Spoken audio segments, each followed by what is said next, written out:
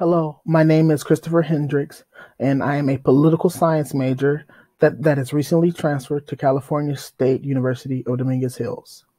I had participated in the uh, international internship project beginning in late July to early September 2020.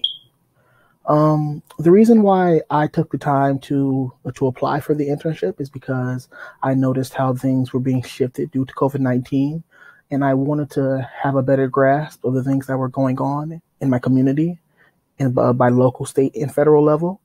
I had also noticed how things in terms of job industry, business sectors, and other places have been hugely impacted by the effects of a lot of places being shut down. A lot of ways of currency and imports and trade has been very drastically altered to conform to the times.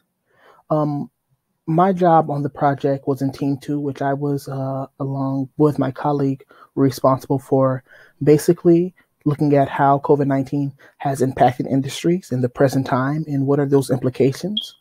And what I found was that a lot of businesses that were predominantly owned by minority women, minority businesses, be them African American, Latinx communities, have been disproportionately impacted in terms of economic relief, stimulus, and other things that aren't equally accounted for and distributed.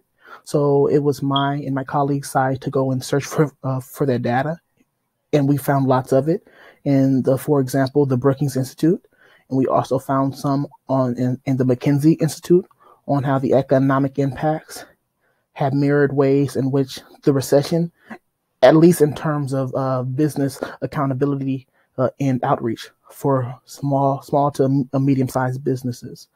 It also was imperative that we studied and understood how stats worked in our data.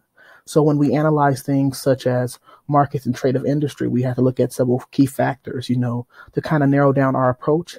We had to see how our businesses are transitioning to these new format due to COVID-19. And what I found was that a lot of webinars, a lot of infographics, and a lot of other series of digital marketing have been in place to help people, primarily business owners, navigate the new online format to where they have to conduct their businesses. A lot of brick and mortar businesses have been on hold because due to the impact COVID-19 has had on the business industry and the sector as a whole. My favorite part about the internship was the fact that to read the articles and understand the material. I would say listening to Michael and him being an international trade expert, him giving us further insight on the problems at hand gave me a better way of narrowing my approach on things. It gave me better insight on how to conduct research, how to ask the proper questions, and how to stay on track. So that was very good. Also, working in a team was very riveting. It gave me more collaboration skills. It gave me an insight on how to take accountability, how to get my work done, how to consult with my team members and my partner if I was confused about something, and also ask Michael if need be. Um, I would also say, for the most part, the data, looking into it was pretty challenging at first, excuse me, because this was the first time for me doing research on international trade and research in general.